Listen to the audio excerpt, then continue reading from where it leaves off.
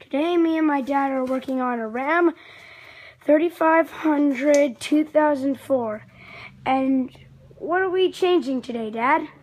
We're going to change the lift pump. Lift pump. On a 5.9 diesel. This Cotter lift pump set comes with the lift pump, a tube seal, other miscellaneous parts, bubble wrap, and instructions. In the 2003 model, it comes with a hose, a clamp, and a fitting because the hose is not removable on a 2003. But we're working on a 2004 today, and the hose is removable. So that's why they gave us a hose. So we won't be needing that. So the first thing we need to do is put a drain bucket under the truck. Done, if you can see that. And come up here and we're going to drain the fuel filter housing. Which is going to be... Down here there's a yellow switch.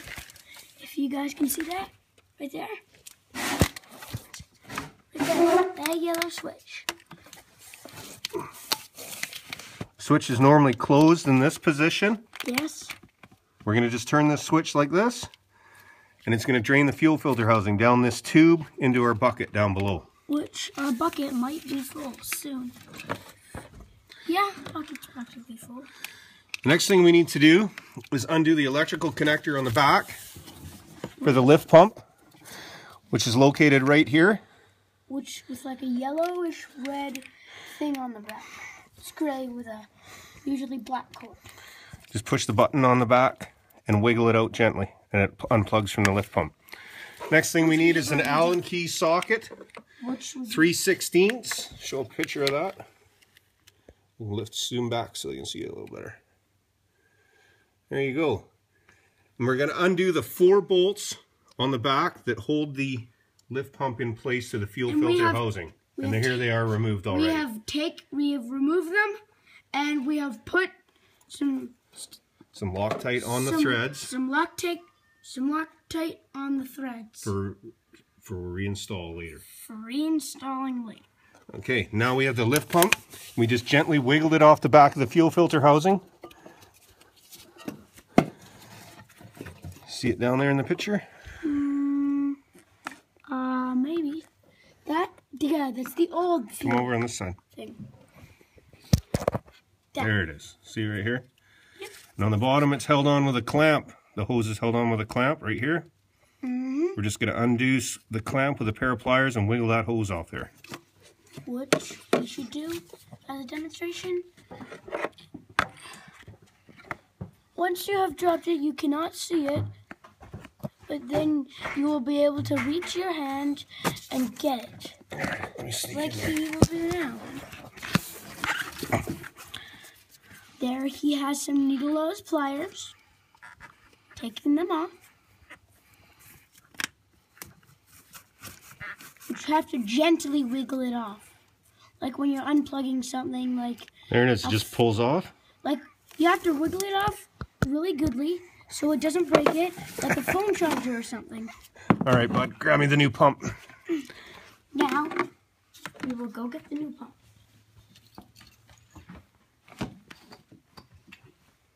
The pump. The pump and the pipe.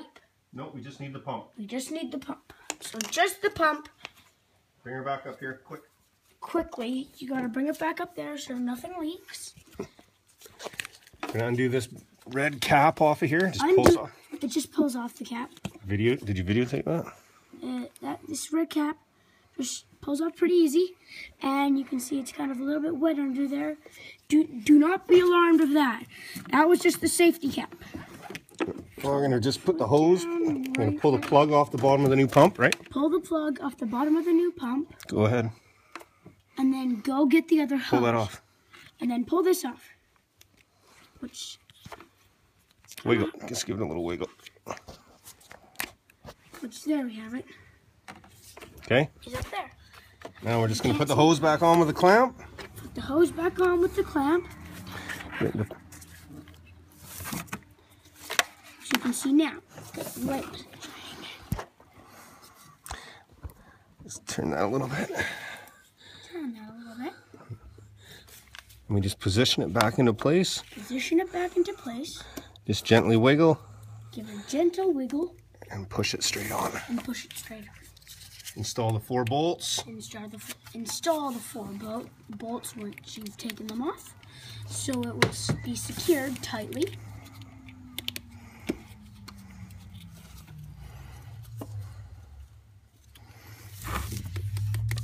Plug in the connector. Plug in the connector. Close the water drain valve on the fuel filter housing. Close the water drain valve on the fuel filter housing. Cycle the key from off to the run position without cranking. Cycle the key from the off position without it running. Check for leaks. Check for leaks. Repeat the key cycle 6 times. Repeat the key cycle 6 times. And your lift pump is installed. And your lift pump is installed. And that's how we install a lift pump on a 2004 5.9 Dodge diesel. Thanks for watching.